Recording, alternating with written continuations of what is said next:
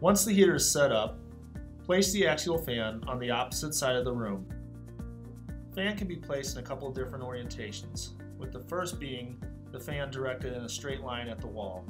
Secondly, you can place it at an angle at the wall, which will allow airflow to bounce from wall to wall, creating a vortex effect. Check the treatment area periodically to scan for cool spots along the walls or floors with the infrared thermometer supplied in the package. Reposition airflow as needed to address cool spots. Next, you'll want to separate the bed from the box springs to ensure heated air is delivered across all surfaces along the bed.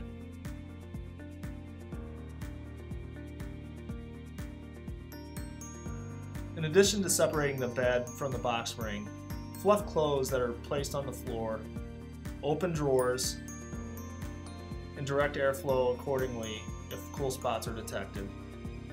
Please remember to limit time in the heated space as much as possible to avoid heat stress.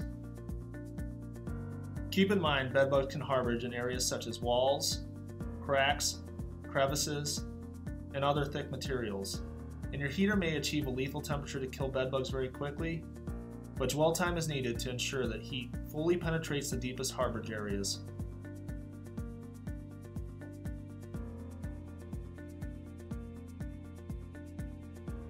Once the treatment is complete, shut the heater off and begin the process of returning the room back to service.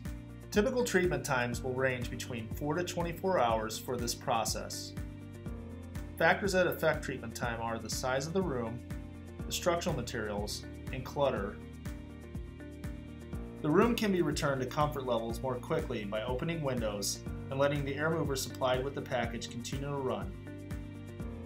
Once the cooling down process is complete, the equipment can be removed and the room is ready for use.